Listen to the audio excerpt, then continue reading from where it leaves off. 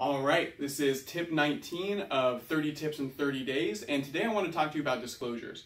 So a lot of times sellers don't fully understand the purpose of disclosures, and yes, they are to tell the buyer things about the house, but they're also to limit liability through those disclosures, so that then you have it on record that you've told this to the buyer prior to their purchase.